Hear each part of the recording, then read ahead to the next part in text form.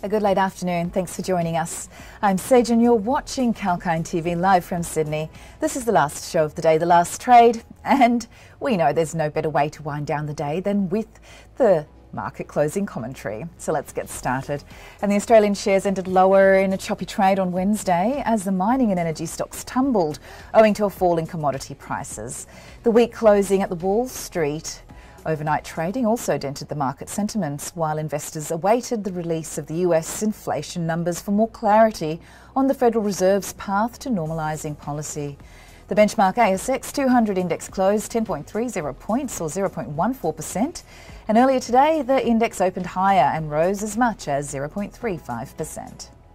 The market paid the early gains in the afternoon session as sell-offs intensified in materials and energy sectors. The market witnessed a relatively thin trade today as investors took a wait-and-see approach ahead of the release of the US inflation data. And although Federal Chairman Jerome Powell maintained in the latest policy announcement that the central bank could be patient with regards to rate hikes, but spikes in inflation would rekindle talk of earlier than expected rate hikes. And the market with indicating the overall strength was weak as 9 of 11 sectors ended in the negative terrain. The materials sector was the biggest loser with a 1.5% loss, followed by 1.2% falls in the energy sector. And among others, telecom, consumer staples, healthcare, tech, A-REITs and consumer discretionary ended in the red zone. Meanwhile, the utilities sector emerged as the biggest gainer by rising 0.8%. It was followed by a 0.6% gain in the financial space, with all the big four banks, Westpac, Commonwealth Bank, ANZ Bank and NAB, settling in the positive terrain. Let's take a look at the top gainers and losers of the day, and the biggest gainer on the ASX was the beverage and tobacco business United Malt Group, who rose 4.7%, and some of the other top gainers were gold producer Chalice Mining, NAB, Domino's Pizza and tech firm WiseTech Global. Now on the flip side, the steel producer BlueScope Steel topped the losers chart with a 5.8% loss, and some of the other notable losers were tech firm Nearmap and mineral explorer Orocobre. Let's shift our lens now to the stocks that grabbed the investors' attention today. Shares of gold explorer Chalice Mining extended the rally for the second straight session following its maiden resource estimate. And the shares surged 10% today after rising as much as 30% in the previous session. The stock has gained momentum after it released its mineral resource estimate for the Gonville deposit at the Julimar project in Western Australia. And shares of National Australia Bank rebounded over 4% on Wednesday after falling over 2% in the previous session. And the lender on Tuesday reported its annual earnings and also declared a dividend. NAB, on the country's largest banks, or one of the country's largest banks should I say, posted a 76.8% growth in net profit for the year ended September 30th, 2021. And revenue fell 2.2% while loan growth rose by 7%. And the lender also announced a final dividend of 67 cents Australian per share compared with 30 cents Australian in the fiscal 2020. And shares of Gold Road Resources traded marginally lower after the gold miner said it will not improve on its 56 cents per share offer to buy Apollo Consolidated. The company has also decided to accept the off-market takeover offer made by Ramelius Resources to buy its shares in Apollo.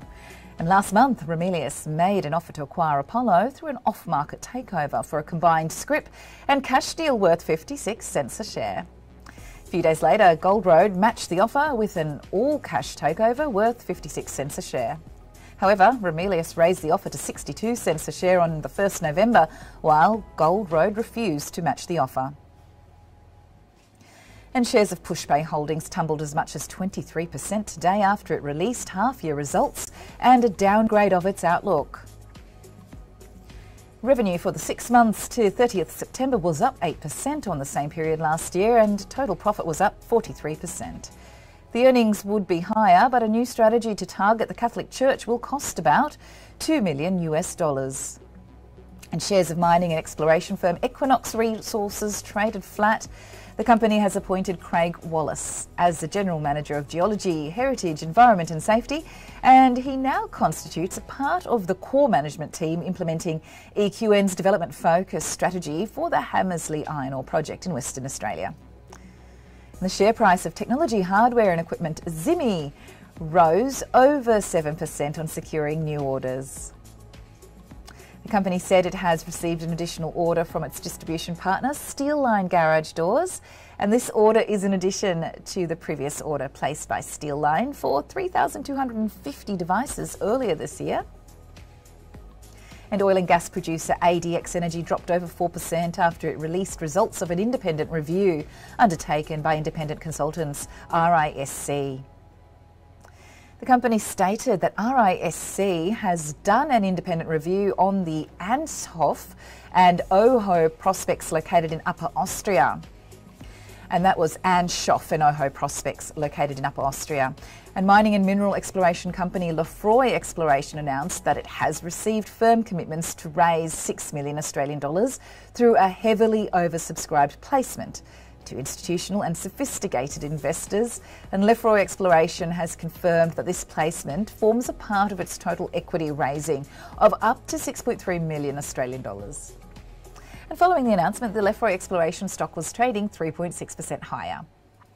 And now we'll just take a small break, but please stay tuned with me. I'll be back with more of the trending market updates.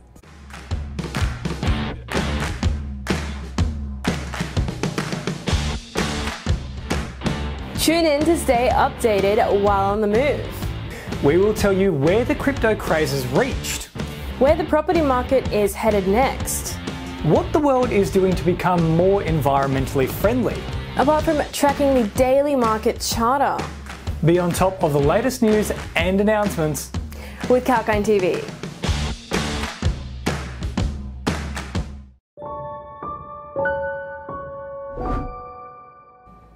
Hello, welcome back. Sage here, and you are watching the Market Close commentary by Kalkine TV. Let's move on now to the next segment where we take a look east towards the Asian market performance. And shares in the Asia-Pacific region were flashing mostly red on Wednesday following a negative finish at Wall Street in the overnight trade. Investors reacted to Chinese inflation data for October, while they kept an eye on the US inflation numbers slated to be released tonight. And China's Shanghai Composite was the biggest loser in the regional market, falling nearly 1.2% following inflation numbers. China was followed by Hang Seng Index in Hong Kong, which dropped 1.1%, and China's consumer inflation number came in line with market expectations, according to the official data released this morning. The Consumer Price Index climbed 1.5% in October compared to the year-ago period, and according to a Reuters poll, the CPI was expected to rise by 1.4%. Japan's Nikkei was down 0.7%, while South Korea's Kospi tumbled over 1%. The Straits Times Index in Singapore traded lower by 0.6%, while Thailand's SET Composite fell 0.35%, and India's BSE Sensex also declined 0.6% in the opening deal, mirroring the weakness in the Asian peers. And in the last segment of the show, let's have a quick look over the crypto market's performance. And the cryptocurrencies were trading in red during the Asian trading hour on Wednesday as investors turned cautious ahead of the US inflation data slated to be released later tonight. And Bitcoin and Ether retreated from their record highs touched in the previous session. The total market cap of the global cryptocurrency dropped 1.6% over the past 24 hours to US $2.88 trillion after actually reaching over the $3 trillion mark for the very first time. However, the crypto market continued to see a surge in volume as the trading of coins worth $135.93 billion changed hands over the counter, up 11% over the last day. And Bitcoin, world's most popular currency, was down 2.8% over the last 24 hours. The price of the world's largest crypto has touched an all-time high on the 9th of November. And Ether, the world's second largest crypto, also dropped 2.5%, retreating from its record high from the previous day. The coin linked to Ethereum blockchain has surged nearly 70% against the dollar since the start of October, while it had nearly doubled since June this year. And meanwhile, the price of Cardano, the third largest cryptocurrency by market cap, rose 2.6%. The meme currency Dogecoin tumbled 4.8%, while Shiba Inu fell over 3%. And among the major digital coins that dropped today includes Binance Coin, Solana, Tether, XRP, Terra, Chainlink, Polygon and Algorand. And thanks for your company on that one. But that's a wrap, folks, and hope you found the market closing commentary informative. We'll be back on tomorrow live from Sydney at 9:30 in the morning with the first report on the pre-market scenario to prepare you for the trading day. Take care and stay safe till then. Sage signing off.